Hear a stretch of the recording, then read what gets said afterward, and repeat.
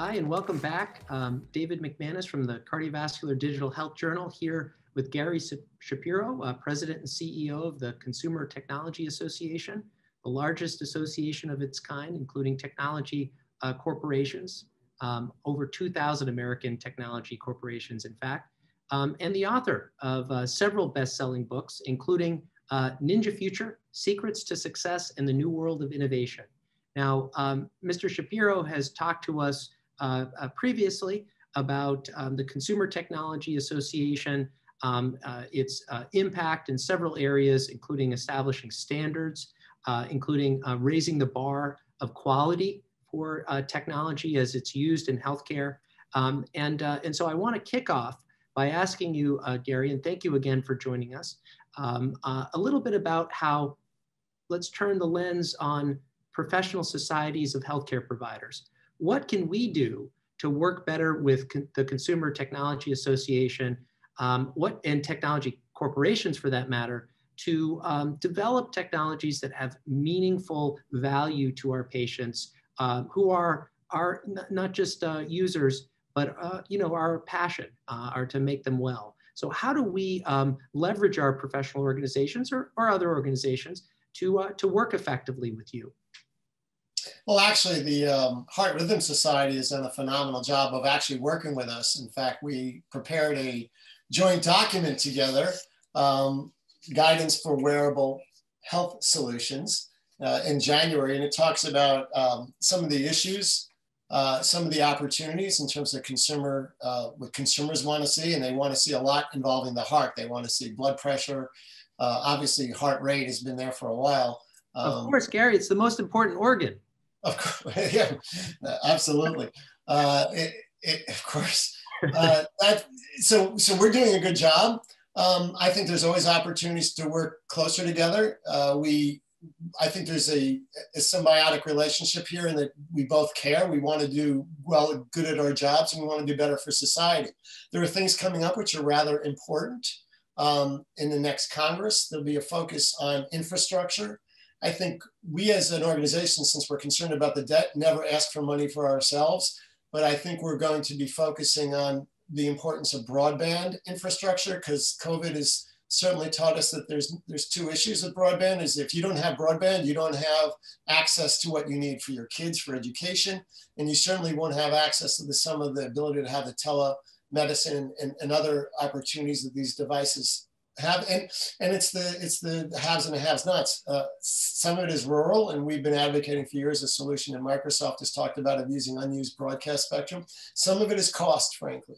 And one of the ideas that's being kicked around is to have a lower cost broadband service if it's based around medicine and healthcare, because the needs are so great. I mean, if you think about it, our research actually showed that in the last 12 months of the houses with broadband, 41% of them use telehealth services in just the last 12 months. That's incredible. So telehealth has clearly exploded because of the last several months of COVID. But it will keep growing because consumers are saying this is what we want. The ratings are off the roof for it. Everyone seems happy. The insurance companies are happy. The consumers are happy. Obviously, the insurance companies are concerned a little bit about fraud, and they should be, but that's not the biggest issue right now. The biggest issue is availability of broadband, and I think as a society we have to focus on that. 100 years ago it was the availability of electricity, and maybe 100 years before that it was plumbing and water. Now it's broadband, and that is a real issue that I think we can work together on, making sure our public officials, and it's not a partisan issue, this is bipartisan, it's something we can work on together as well. And then in their standards, anyone who goes to our website at cta.tech can see what we do. We're open for participation. Standards groups are pretty open for participation. We have all sorts of groups, from the AARP to various medical groups to insurance companies. We made the decision to go beyond ourselves and just partner. We have a couple of groups focusing at the disparity in healthcare between the haves and have-nots, between those that are at minority groups and others. We've seen the disparities now, and we're trying to plan also a group focusing for the next pandemic, how technology can help, next healthcare emergency. So we're looking at many different things, and if people want to plug in, they can. In terms of approaching companies, I think companies are interested in listening and talking. They want good ideas. They want to work with doctors. I've noticed even my high school valedictorian friend who attended our CES, our trade show a few years ago. All of a sudden now he's launched his own technology company. He's consulting with companies in healthcare. There's opportunities for healthcare professionals if you're interested in this, and if you're watching this or reading the journal, you certainly are interested. Creativity is something that the best companies realize comes from so many different sources, and we need practicing doctors, we need academics, we need researchers. I'm not saying they're going to throw money at you or welcome ideas, but a quick research could show you, how you can contact them, how you can contact their chief medical officer, and give them your ideas. So we succeed as a nation in innovation, I think, because we're open to new ideas, we're open to the diversity. We don't just hire people that look like ourselves. And diversity is so important in terms of our success and innovation. So a lot of my books and writings are about innovation, and I am a big believer that good ideas come from anywhere. Wow. So first of all, thank you for directly and comprehensively answering that tough question.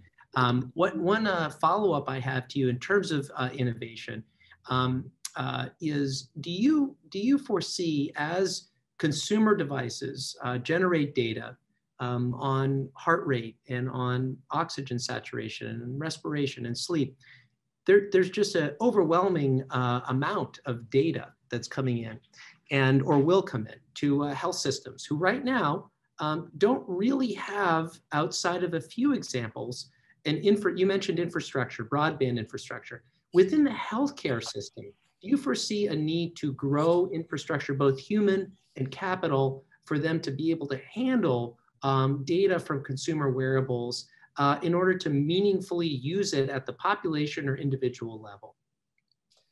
There are two things that will occur in that field. That's a great question. There'll be various software companies and software services or software as a service, which will provide dashboards, which will allow you to have information. Obviously, there's already algorithms developing thresholds for alerting your physician or alerting the patient himself that they should alert their physician. There's ways of dealing with this data. We're still in the very early phases of this, but it's going to get better and better, and people will see the opportunity for taking all this information and collapsing it, as they've done in other areas of medicine. In terms of the training, I understand that this is an issue even for younger doctors that are being trained, that medical schools are looking at how to train for this. It's one of the big issues. To me, it's kind of up there with bedside manner and other things like that. It's not that difficult. We all are looking at data, whether it's stock tables and especially doctors with their necessary science background. They know how to read reports, do statistical analysis, do studies. This is not that different. In fact, I'd say it's easier, but it may not be natural for some people. Maybe more like a bedside manner thing, where it's not really taught that well in most medical schools. And it's something where, as someone said, do you want a doctor that's really proficient, or do you want a doctor with a good bedside manner? Everyone really wants both. But this is the kind of thing we're looking at the data. There will be people, it may be that younger people are more facile with it, but it's definitely out there. People are using these devices as consumers. They're figuring it themselves. They're looking at their sleep. They're looking at their heart rate. They're comparing with norms. A number of the companies themselves are looking at providing services that help you step up, if you will. You pay more for a month to get more information, more data, more analysis, more help, maybe even have people standing by to guide you to places. So this will develop in the free market, I'm pretty convinced. And there might be some missteps along the way where people miss something. And we were concerned for years about what happens if your broadband signal goes down during a surgery or during important information. We will get through it. We all know where we want to go with this. We know we're going to get there. We're going to get to healthier people, better use of doctors' time, especially with a limited number of doctors, and basically keeping people out of hospitals that shouldn't be there or should never get there. And we're seeing some of this enhanced quickly because of COVID. It's interesting, the hospital mix of people who go into emergency rooms. We'll spend a lot of time figuring what that really means out about all the people who didn't go in for the heart attacks that they weren't having anyhow. I've heard. I'm probably stepping into your area that I should. No, I think you're spot on, Gary. So there's times to analyze some of these things and the role of the devices and how they could get better. But this is a process, and the end result will be there, and we'll always keep getting better, but it'll never be perfect. I guess that's my best answer there. But in terms of plugging in, pick up the phone, send an email, call, just do it. Well, Gary, what a great way of sort of finishing the three segments together here that covered everything from what the Consumer Technology Association is doing in healthcare, how it's working with professional societies, your vision for the future, what's going on, and some examples of how consumer technologies are being used today. We've interwoven your wife's experiences in the clinic, your experiences overseeing the largest group of technology corporations around. What a segment. So first of all, a heartfelt thanks for coming on.